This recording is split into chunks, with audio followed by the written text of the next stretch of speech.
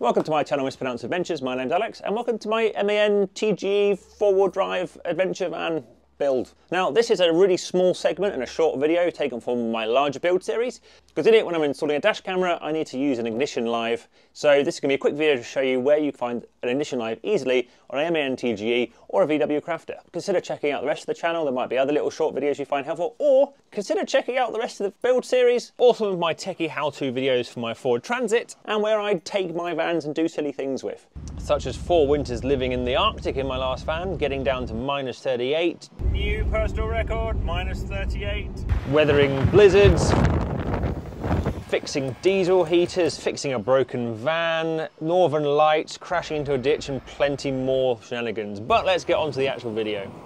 Easiest way to get the ignition live is in here, the fuse box underneath the seat. Now, in the strictest sense, this isn't necessarily an ignition live signal. It's using these fuses here, and these are ignition live circuits. So whilst 2 of them are populated, I'm going to use B26, which is this empty one here, which I think according to the manual is normally for a tipper truck, and this is obviously not a tipper, so that's open, and the rest of that central row would work as well. And it has no pins in the output, but it does have pins in the input. The whole central bottom row, the smaller fuses, are also ignition live circuits as well, so they can also be used. And to actually access it, I'm just going to use a piggyback fuse holder and plug it in there. Now, in the context of my dash cam, it's actually looking for the ignition live to be off to know when it's turning into parking mode. It's not powering the device itself. As for the power supply, which is actually going to run the dash cam, because I'm hardwiring it, I'm going to use this fuse down here, and these are permanent lives, and according to the manual, that's just an unassigned fuse slot. Not all of them are actually populated with the metal pins, so I'm going to use another slightly different size fused holder to go in there. That's going to be the actual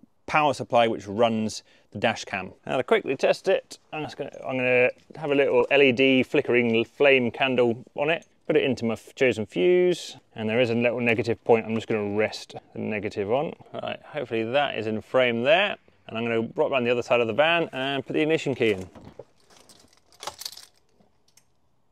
And there we go. Ignition on,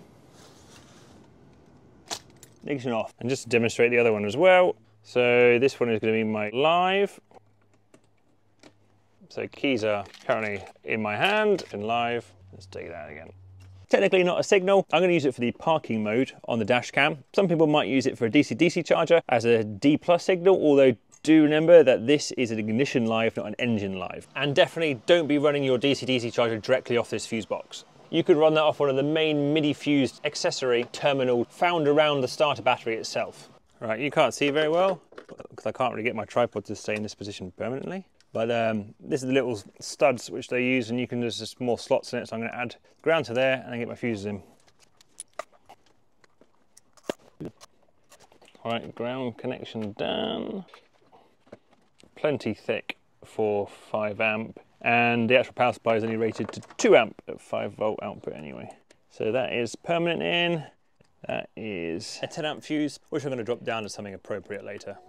ACC in, right. And that's it. Plenty of different reasons you might need an ignition live, but I hope that's helped. If you need to power a high powered item, it might be worth using a relay and then the ignition live circuit as the trigger for the relay, or one of the starter battery accessory terminals. This is probably the easiest method to get access to an ignition live, but there are other ways, like using a bit of kit on the CAN bus. Once again, if you found this sort of video useful, consider checking out the rest of the channel. But if you're just here to find out what an ignition live is, hopefully that's helped.